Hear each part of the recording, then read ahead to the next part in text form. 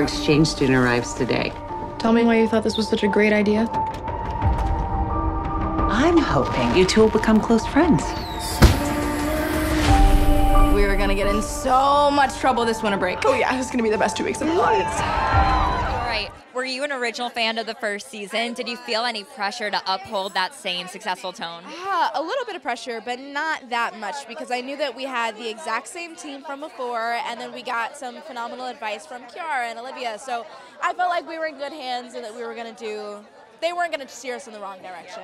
Yeah. One of the things that I love about this show is that while the events that are occurring are crazy and life-changing, the people and the characters are really just who you would find at every single high school, right?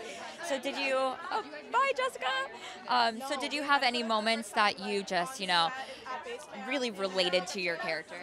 At the end of the day, when you look at Isabella, Isabella's just a young girl that's trying to navigate her senior year of high school, that's trying to figure out life, and I think that that's what every team can relate to, especially after kind of the pressures of feeling as though she had to grow up early.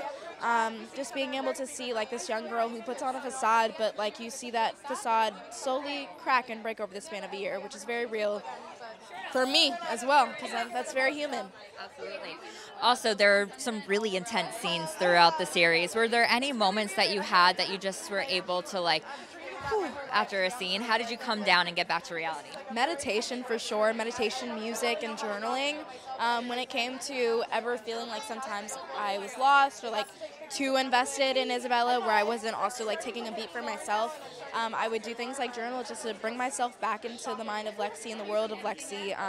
Meditation, like I said. Also being able to give myself rest days and not being so hard on myself.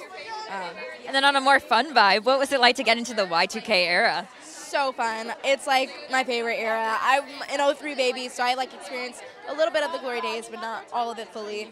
So it was so fun. The hair, the makeup, the wardrobe, even the soundtrack, all of it is so on point, and I definitely felt like I was a Y2K teen.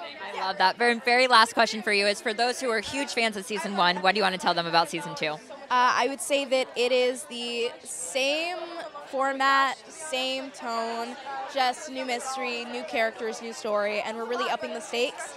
Definitely make sure that you don't trust anybody. Always keep your eye open, because everybody is trying to take control of their own destiny, and sometimes that gets a little messy.